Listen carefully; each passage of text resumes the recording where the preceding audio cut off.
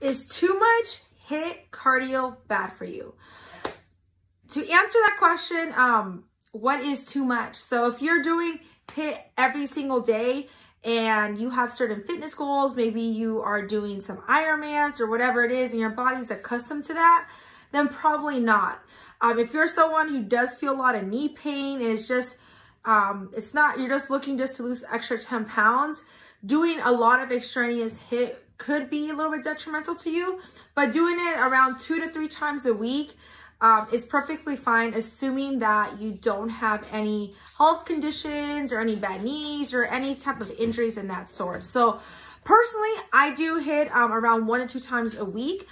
Just because that's really the only type of cardio that I do at the moment, just because I don't really make that much time to do cardio every single day. I just rather do it 1 or 2 times a week, get straight to the point. That's how I am, trying to make my time and my workouts as effective as possible. So to answer the question, no, HIIT is not bad for you. How much HIIT you should be doing, HIIT, high intensity interval training, really depends on your fitness level, your goals, and really just your body dynamics. So hope this helps. If you have any other questions, let us know.